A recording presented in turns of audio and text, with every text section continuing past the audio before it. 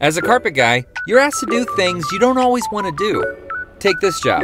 The customer has allergies after cleaning this corner, so he bought similar carpet and pad and asked that we cut and swap. You know it will show, right? No worries, he told me. I'm gonna cover it up with furniture anyways. Hey carpet guy, why post a repair that will show? Aren't you welcoming unwanted slights in the comments? Oh, hey viewer! I try to show all my work and educate the community on the inner workings of the carpet repair world. So, sometimes you just do what you're asked to do, no matter the slights.